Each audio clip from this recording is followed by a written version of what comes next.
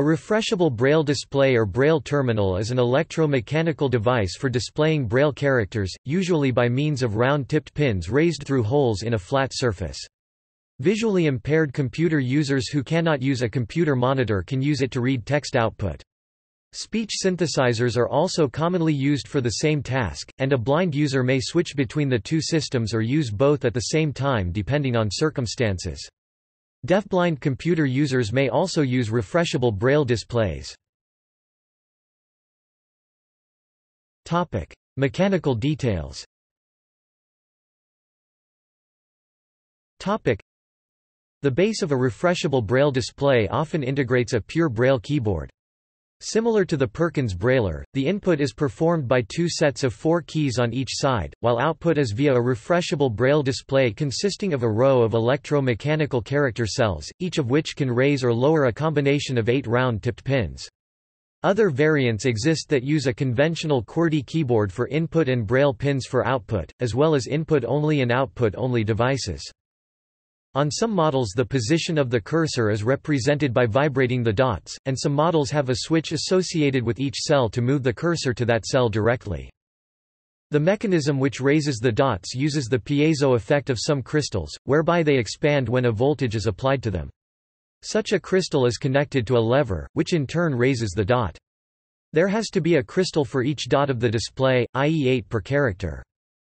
Because of the complexity of producing a reliable display that will cope with daily wear and tear, these displays are expensive. Usually, only 40 or 80 braille cells are displayed. Models with between 18 and 40 cells exist in some note-taker devices. Software.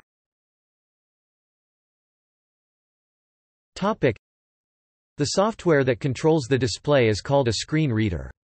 It gathers the content of the screen from the operating system, converts it into braille characters and sends it to the display. Screen readers for graphical operating systems are especially complex, because graphical elements like windows or slidebars have to be interpreted and described in text form.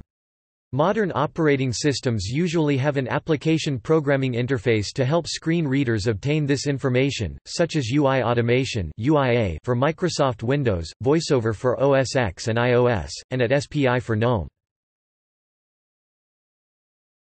Topic: Future designs. Topic: A rotating wheel braille display was developed in 2000 by the National Institute of Standards and Technology (NIST) and another at the Leuven University in Belgium. Both wheels are still in the process of commercialization. In these units, braille dots are put on the edge of a spinning wheel, which allows the user to read continuously with a stationary finger while the wheel spins at a selected speed. The braille dots are set in a simple scanning-style fashion as the dots on the wheel spin past a stationary actuator that sets the braille characters. As a result, manufacturing complexity is greatly reduced and rotating wheel braille displays, when in actual production, should be less expensive than traditional braille displays. Designs for a full braille computer monitor have been patented but not yet produced. A full-page braille display with 1,000 cells 25 lines of 40 cells was developed in 2015 by the Tacdisplay Corp. With total 12,000 pixels configured in 120*100, it can show any BANA-compatible Braille graphic page in 8 seconds. This video shows operation of the device. Tactile is a real-time text-to-Braille translation device, currently under development at the Massachusetts Institute of Technology. A group of researchers from the University of Michigan is developing a refreshable Braille tablet, similar to a Kindle. As seen in this video. Braille e-book.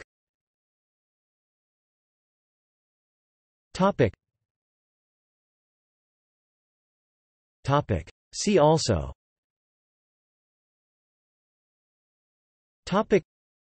GNOME accessibility. References.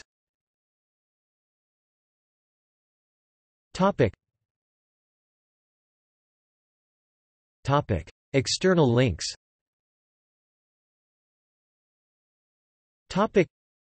NIST – Converting Digital Information to Braille at the Wayback Machine, archived December 31, 2009. Information on bidirectional refreshable tactile display U.S. Patent 6,692,255.